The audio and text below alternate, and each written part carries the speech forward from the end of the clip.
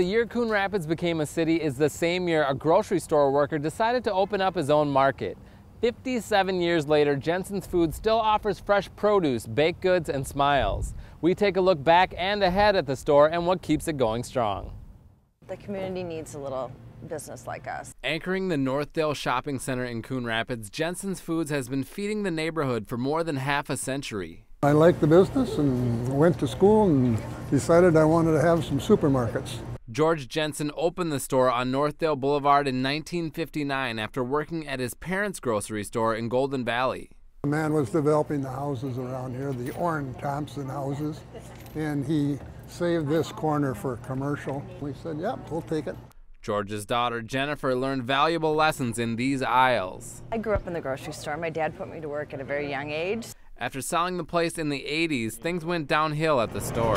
The previous owners had been picketed and the business had dwindled down to nothing. So we thought it was a great opportunity to come in, start over, start fresh, and build a new store. Jennifer Washburn and then husband Corbin Washburn took over the store in 1991, renaming it Jensen's Foods. I've been working hard in the business for a long time, and it was great to bring the name back into the community again.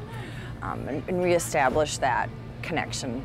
Yeah, there was a lot of challenges. You know, the sales were like zero, and really the biggest challenge was to make a living, you know. Jennifer and Corbin found customers were in the market for more than what Jensen's had offered.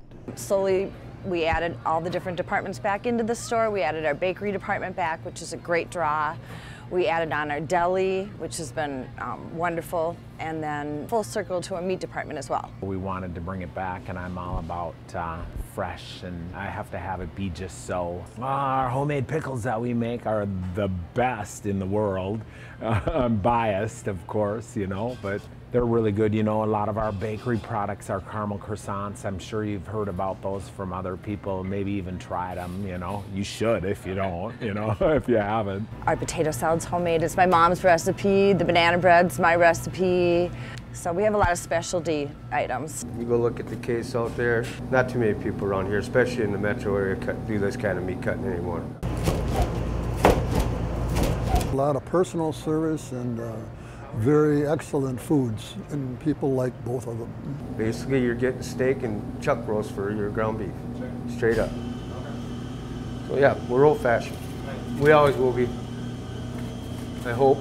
Although he's no longer the owner, George still offers a helping hand. He's just turned 80, and he still comes to the store nearly every day and checks up on us. George helps us all the time. My daughter bought it back, and I told her I'd help her. He goes to the farmer's market for us just about every morning in the summertime and brings in all the fresh produce. We have almost like a little farmer's market in the front of our store. I just say, yay, George, thanks, you know. He's just been such a great influence on us and has guided us through this journey. He's shared tips to be successful in the business. Lots of hard work, absolutely. We're, you know, very much hands-on.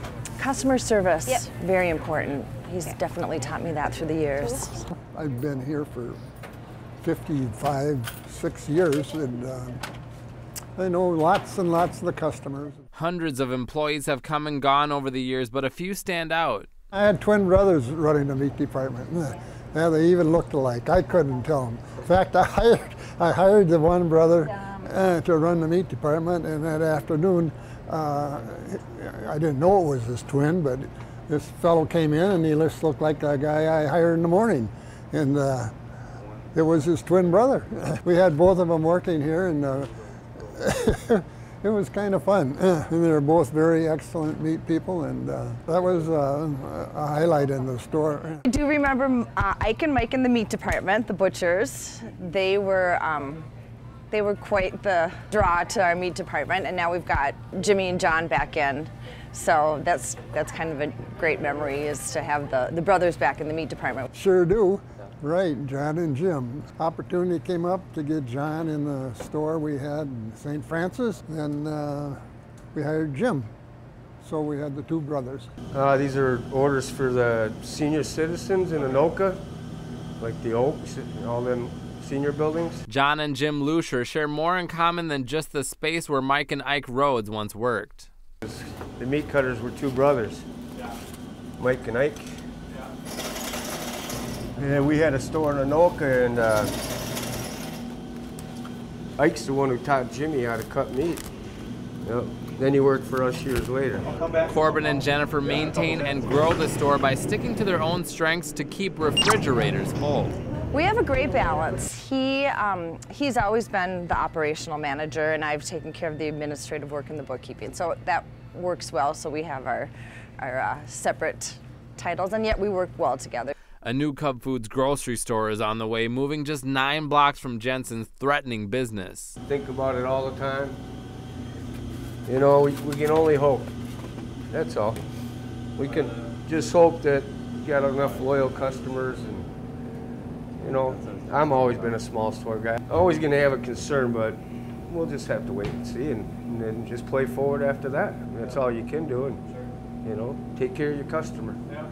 That's number one. We'll probably still be okay, you know. I'm sure people are gonna go check it out at first, but I'm thinking they'll maybe come back to us, you know. We're more specialty and home, you know, family-oriented store, and I don't know, we'll see how it goes, you know. People come back for our quality product that we offer, you know, and a fair price. I've been here for what, 50-some years, and somebody comes in about every 4 or 5 years and builds a big store. And we've been able to survive, and hopefully we can survive this too. We know most of our customers, and they support us, and we give a lot of personal service, and just has worked out pretty good, and I'm hoping it'll still work out good. I know they're going to take some of our grocery business, but we think we have enough specialty business in our bakery and deli and meat that will retain our customers. They're pretty loyal, so, and we really appreciate them. You know, you get into the big stores, you become a number. At least here you can show your abilities and your quality. You get to work with the customer. You know, we'll always be old-fashioned that way. The future of Jensen's is unknown, but George and his family hope to remain an important part of keeping their neighbors happy and not hungry after each visit. I don't really care whether my name is attached to the store. I care about how the store is run, and how we still treat the customers. I say we, it isn't my store at all. It's my daughter's store and her ex-husband. And they get along good and run a nice store, and they like the business. And I think the personnel that works here, they're so wonderful and know the customers so well, and we really take care of the customers personally, because that's something everybody likes. And you don't get it in hardly any store. You can go to the big stores, and sure, they got more product, but there's nobody to help them with anything. We've held our own and maintained our business and survived through it all, so I think we'll survive through this next. Oh, thank you. I'm good. Thank you. Good. Have a good day. We just appreciate the people of Coon Rapids so much. They've supported us and helped us over all the years, and all the people that have worked here have been so fantastic. And it's really the people that have worked here that have created this business, not me. I've just been here. Jensen's is open every day from 8 a.m. to 9 p.m., located on Northdale Boulevard and Juniper Street.